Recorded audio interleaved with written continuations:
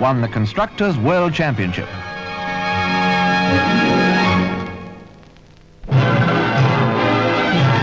Mopping up at Earl's Court in readiness for the opening of the International Boat Show sponsored by the Daily Express.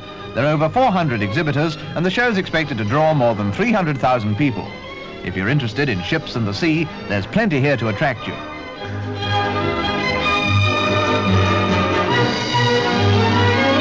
Our cameraman was greatly attracted by the crew of a Chinese junk, showing a leg as they went aboard to launch the ship Chinese fashion, burning lanterns and doing their utmost to drive away the devils. A harbour with a Mediterranean setting has been reproduced at the show, and frogmen were there to give demonstrations.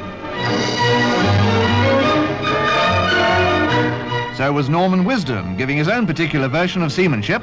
No wonder we have to have so many lifeboats stationed around the coast. And water skiing, what a thrill to go skimming over the surface. What an exciting sport. Still, it's a fine show, packed with interest for all comers.